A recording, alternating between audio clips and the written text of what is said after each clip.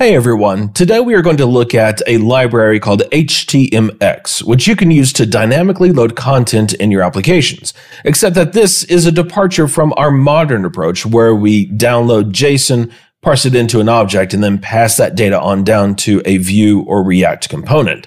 Instead, HTMX wants us to generate fully formed HTML, and it will fetch that data and inject it into our page. And one of the great things is we don't have to write any JavaScript to do that. All we need to use are attributes in our HTML.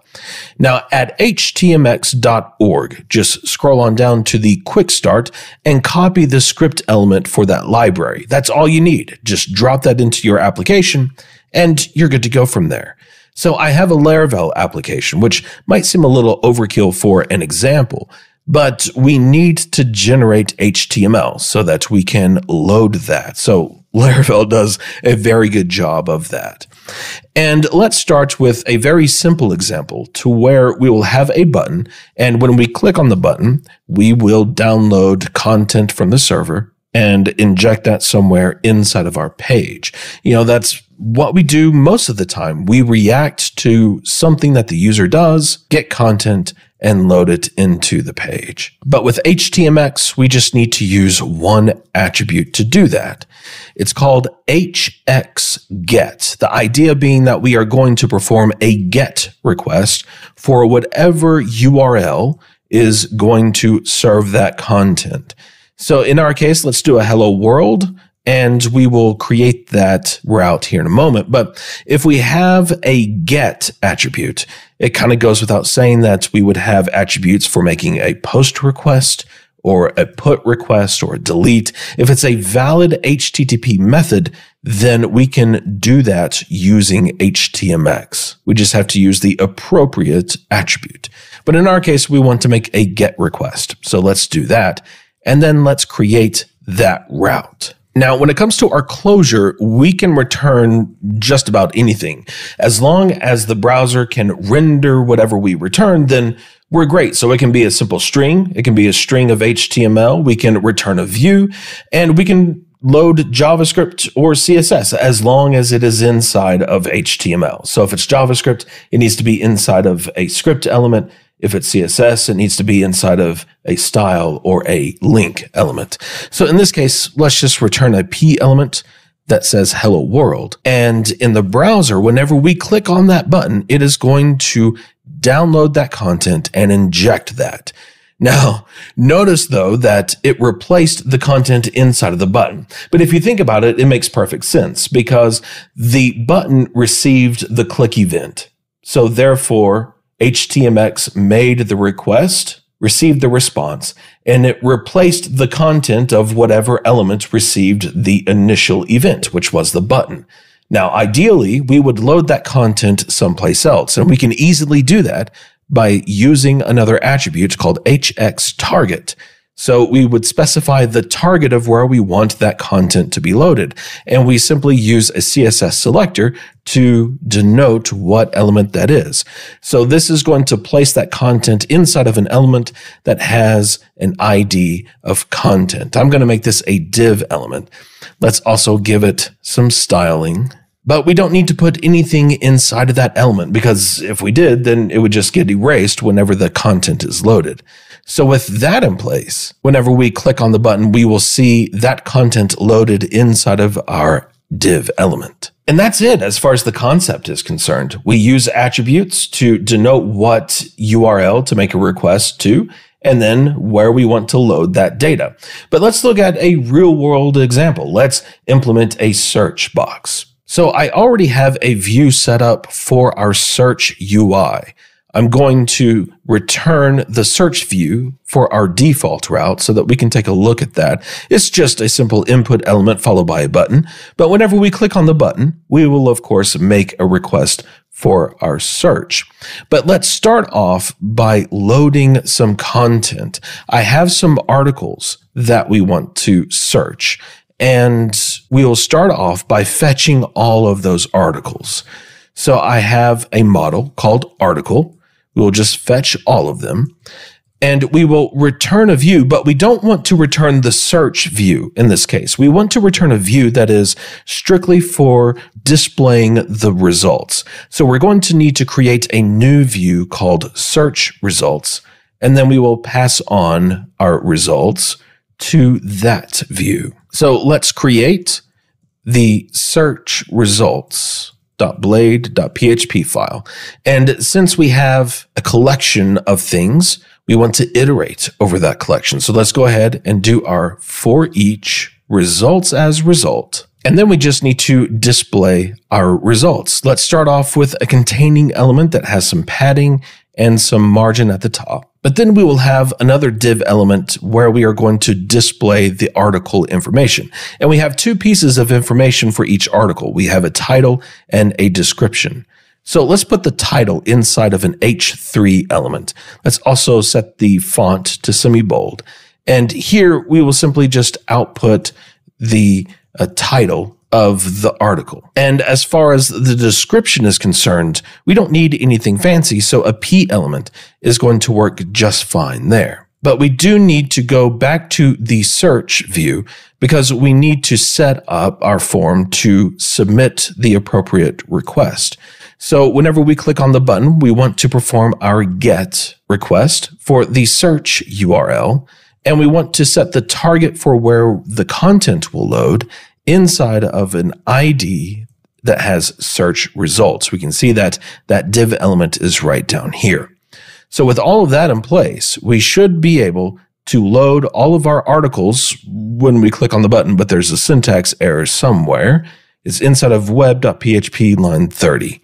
So let's take a look there. We need a semicolon after defining that route. So that should fix that. So whenever we click on the search button, we should see our list, but we don't. But one of the great things about HTMX is that it's primarily all HTTP requests. So we can inspect the requests and see what went wrong so that we can debug and fix whatever issues. So let's pull up our developer tools, go to the network tab. Let's click on the search button.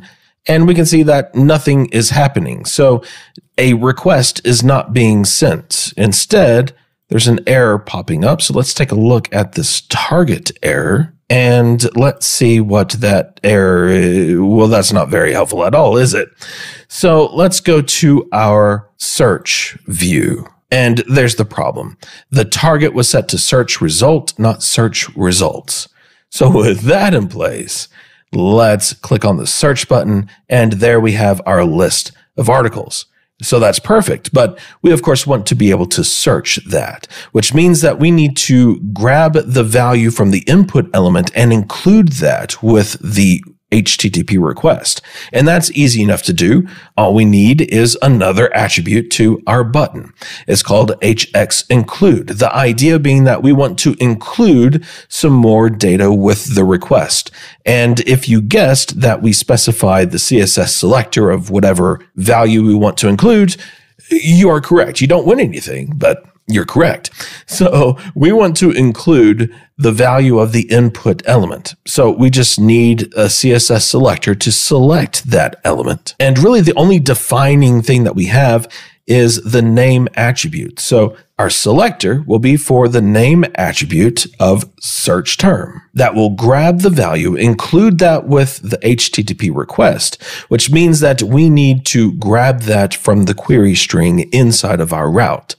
So let's do that. The first thing we need, though, is our request. So let's get our request, and then we will grab that data from the query string. However, we do need to make sure that we have a value in our query string before we try to use it. So let's check to see if our search term is an empty string, then we are going to do what we were doing before and just display all of our articles. Otherwise, we need to perform an actual query where the title is like whatever our search term is. Now, ideally, we would do a search on both the title and the description. But for this example, just searching the title is going to be fine. We see everything. If we search for JavaScript, then we should see only the JavaScript articles. If we search for PHP, we should see only the PHP articles. And that's awesome. That's fantastic. But let's take this a step further. Let's add some pagination, because imagine if we have 1,000 articles. We would definitely want to page through all of that information. So let's go back to our route, because this is where we will start with the pagination, and we'll just start with a variable called page size, and we'll have just a relatively small page size because we have a relatively small amount of data. So small data, small page. And instead of calling the all method, we will call paginate and then pass in our page size. And instead of calling the get method, we will call paginate, passing in our page size. And now that we will have some pages, we need to go to the search results view, and we need to add our page links. So we'll do that by using our results. We will call the links method, and that will get us our page links. So that now, whenever we search for PHP, we see our links. Let's click on one, and we see that it kind of worked, but not really, because there are two issues. First of all, is the most obvious, is that it loaded the URL search at page 2, which of course it did. But the second issue is that it is pulling all of our articles. It's not just searching based upon PHP. In that last case, we are seeing JavaScript stuff as well. And so here's the thing. The reason why is because, of course, these links need to be changed so that we can use HTMX to dynamically load that content, as well as include the search term. And the way that we can do that is by loading the vendor pagination templates. So we can do that by going to the command line. We'll say PHP artisan vendor publish. The tag is going to be Laravel-pagination, and that's going to give us all of the views for the pagination links. And it's not just going to be for Tailwind. We will also see the views for Bootstrap and things like that. But we can go to views and then vendor, and then we have several views. The one that we are interested in is Tailwind. So I'm going to copy that, and I'm going to paste it inside of views, but it would be best if we rename this, because this view is going to be specific for the pagination of search results. So let's do search pagination.blade.php. Now, one thing we will need to do before anything else, or rather before I forget to do that, is to go to the search results view. And where we call the links method, we want to specify our new view for the pagination links. So that is simply search pagination. And then that's going to be good there. Everything else we are going to do will be inside of the search pagination view. But let's do this. Let's go to our search view. Let's copy the get, target, and include attributes, because we need all of that information so that we can include them inside of the pagination links. And here we need to search for href. Any place that there is an href inside of our pagination view, we want to use the HTMX attributes. So here for this A element, we will add in the get, target, and include attributes, but we want to change the value of the get attribute. We want to use whatever is inside of the href attribute. So we will copy that and paste that for HX get. And then that is going to work for whatever link this is for. So let's copy all of that, go to the next href attribute, and we will paste in the HX attributes.